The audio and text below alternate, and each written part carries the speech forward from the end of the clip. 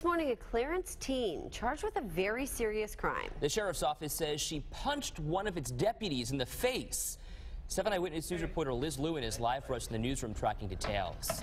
Hi, good morning, Ed and Katie. Well, it certainly was a school event like none other on Friday at Clarence High School. And as you said, we are still following this developing story. Now, deputies say a 16-year-old intoxicated student at Clarence High assaulted one of their very own at a school function on Friday night. The Erie County Sheriff's Office says it all started when teachers asked Deputy Vogel, who was working the event, to remove the drunken girl. The Sheriff's Office says the deputy tried to move the student, but she ran and left the building. It was outside that Deputy Vogel tried to then detain the student, who resisted and then punched her in the face. Now, we're told another deputy was then able to arrest the girl and take her to the Erie County Holding Center, where she was then charged with multiple charges, including a felony count of assaulting an officer and resisting arrest. Now, we did receive a response late last night from the superintendent of Clarence Central Schools saying, quote, "We will not comment on matters pertaining to students." Of course, as this story continues to unfold, we will ask those pressing questions.